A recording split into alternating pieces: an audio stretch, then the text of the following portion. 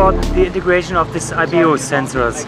Why did you choose this sensor for special purposes on front?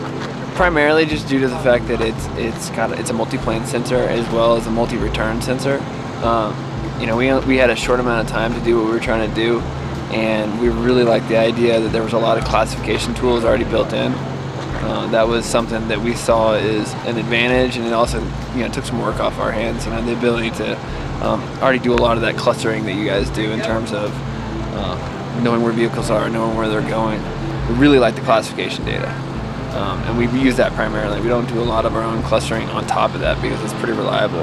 I work for General Motors, and what IBO's done, and I'm glad they did that, is basically put a shot over the bow of most automotive manufacturers to try to highlight to them that these things can be integrated into a vehicle, make it look good, make it so the customer will appreciate having active safety sensors on a car, because we know it's coming in and it's going to be a reality.